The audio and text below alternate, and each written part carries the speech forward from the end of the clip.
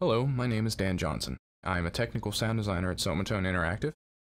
In this series of videos, we will show the pipeline for working with Google VR audio plugins in Fmod and Unity. We will be using the Viking Village demo and a Vive to demonstrate, but Fmod and GVR will work with any device. There are a few concepts I want to go over before we dive in. The first is Ambisonics. Ambisonics is the technique that describes creating the full sphere of sound around a listener. That includes the stereo panning of left and right, as well as the vertical plane of up and down. We will be using first-order ambisonic files. They are 4-channel files that do not correspond to speakers, and for the purposes of VR, should be decoded to a stereo output and heard in headphones. The next concept is the different GPR plugins. There are 3 plugins in Fmod: the listener, the source, and the sound field. The listener takes information from both the source and the sound field to spatialize audio and output a stereo output. This should be put on your master bus in Fmod.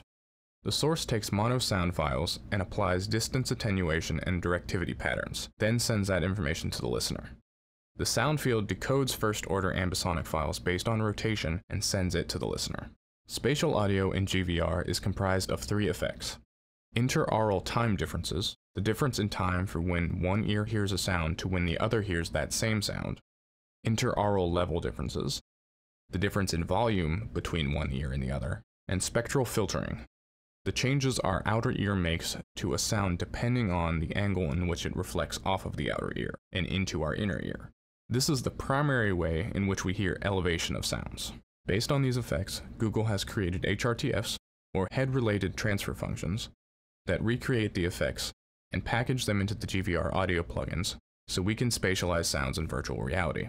The plugins also include distance attenuation curves and can link into the GVR audio room, which will simulate early and rate reflections, or reverb, in real time. The plugins also have settings for directivity patterns, occlusion, and spread. The directivity is the way the sound propagates from a source. These work like virtual microphones and mimic the common pickup patterns, omni, cardioid, and figure 8. It also includes a sharpness factor, which is the width of the directivity pattern.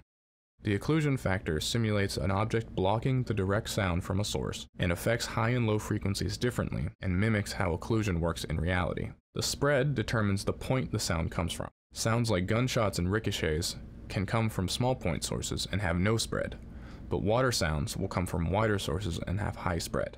And lastly, I want to cover a few general rules for designing sound in a VR space to help make your world seem more believable.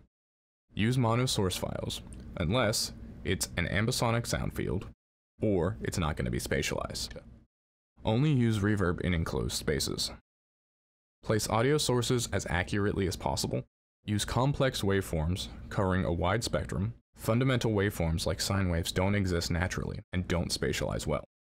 If you want a listener to locate a source, play a sound multiple times. Make sure to include higher frequencies as they are easier for our ears to pinpoint, and animate it.